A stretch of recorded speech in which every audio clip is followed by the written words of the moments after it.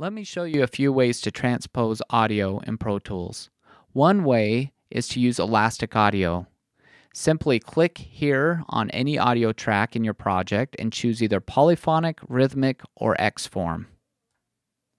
Once you've done that, you'll see the audio go offline and then come back on again.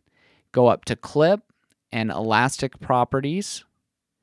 And then as you select the clips on those tracks, you'll see you have the option to shift the pitch by semitones or by cents. Another way to change the pitch on your audio tracks is to use the Audio Suite menu and go to your pitch shift section. And by default, Pro Tools comes with pitch shift and time shift, but be careful with both of those because they do also change the timing as well. A lot of people who do a lot of this will own a third-party plugin such as Serato's Pitch and Time to do this sort of thing. Finally, you can also transpose the audio by using a real-time plugin. One real-time plugin, for example, that you could use could be like Auto-Tune. And Auto-Tune has a transpose section where it will transpose the audio in real time.